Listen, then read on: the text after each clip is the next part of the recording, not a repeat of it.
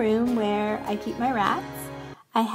There's no door, so I have the opening blocked off with a baby gate. And obviously the spaces are too big, so I had to cover everything up. I figured they could climb wood pretty easily, and that would be kind of expensive, so I just covered everything with cardboard and duct tape. And so far, they haven't gotten through. Obviously, anytime you're trying to rat-proof a room, it's going to be pretty custom to your space and the things that you're trying to protect. So, mine looks terrible. I put curtains from the ceiling so that at least when you walk in the front door, you don't see all that cardboard craziness.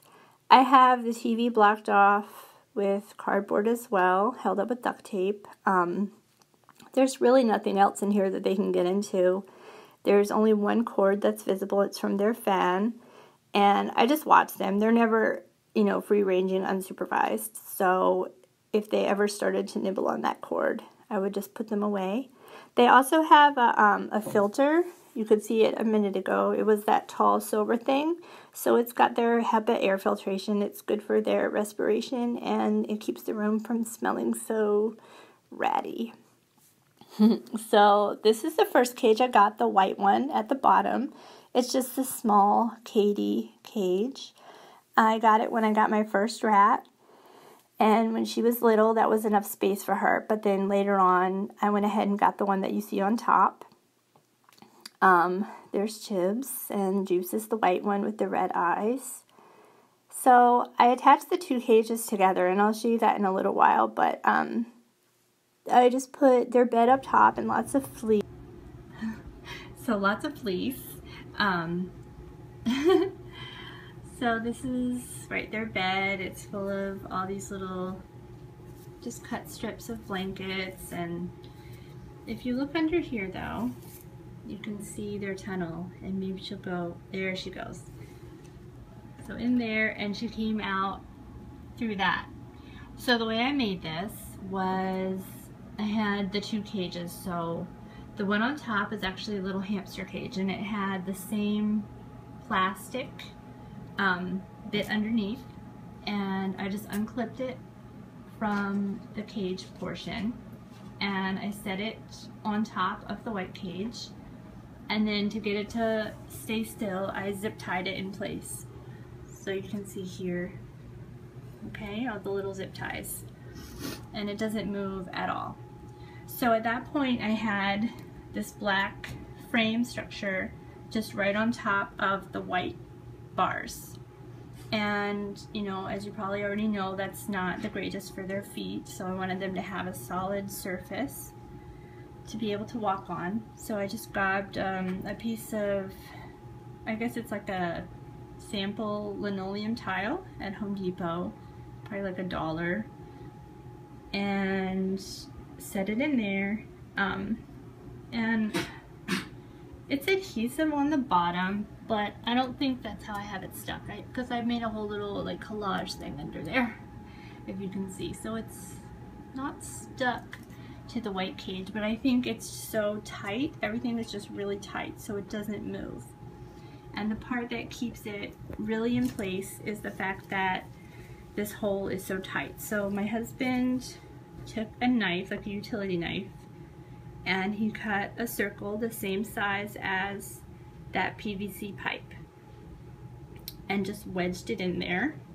So it's, there's no gap at all. It's completely secure. And for the underneath part, he used wire cutters to clip the bars enough to fit that through. So we pushed it up through the hole and then zip tied it in place. And I know some people's rats would probably chew through the zip ties, and in that case you could try to use wire to hold it in place instead. If you look actually at our other tunnel over here, that's what we did here. So this is just wire, and then it's twisted, and then the ends are, well actually that one's kind of sharp, I should fix that, but it's supposed to be folded in on itself so that nobody can get hurt.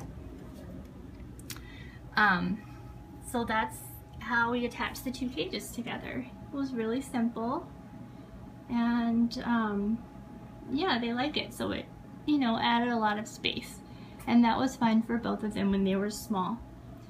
On the inside of this cage here, this is kind of their playroom. So they have their potty, which is, I use bread pans for their little litter boxes. And I use the paper shavings. I just get them at Target. But you could get them at the pet store also. And then this here was one of my children's toys. It was actually like a little playhouse for their dolls and whatnot.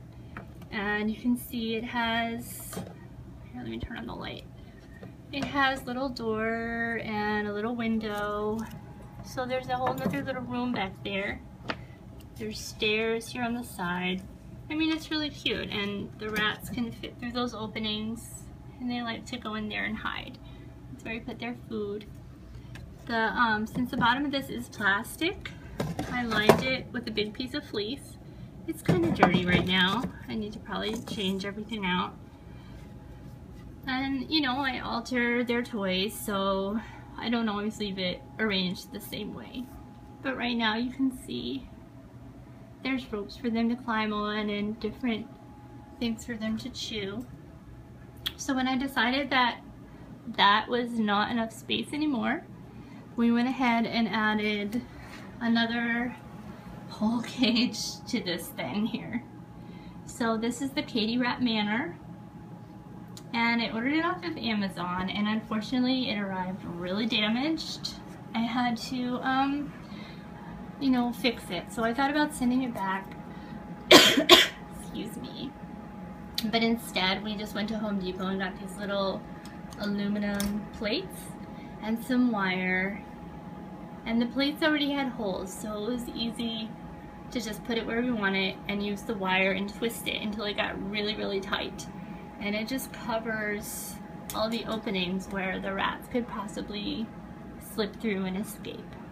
So then after we had fixed all the broken bars on the cage, and there were quite a few, there's another plate you can see there on the door, we wanted to hook the two cages together.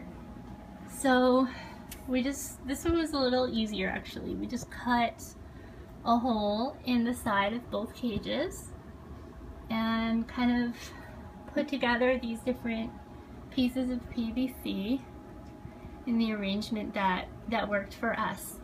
So, you know, like with anything that you kind of alter in your own home, it's gonna fit your space and your needs. So I mean, for us, we already had this table, so it made sense to arrange everything like this. But you know, you wouldn't necessarily do it exactly the same, but the idea of how to get it hooked up together would be exactly the same. So we got holes in the bars with the pliers again, and I use these plates here just for reinforcement because some of these bars can move. And actually I need to fix this. Like I said, it's a little sharp and that's not good. So the rats can go in the tunnel that way, and when they come out, they can either go straight and go into the shelf, or they can make that turn and come down this black tunnel. And that tube actually goes all the way to here, so it empties out into this fleece tunnel here. And if I turn on the light, well, that's really bright on the bars, but you can see the tunnel in there. And this little perch I actually got in the bird section of the pet shop. They have a lot of really cool stuff there for the rats. So here's Chips right here on the floor. I'm gonna see if I can get her to run through the tunnel for you. Come on. Here, if I shut this. Okay, sorry, my camera is like flying all over the place. Let's see, there she goes. Oh, she already got through. They're so fast. Anyway, so that's how we attached all the cages together.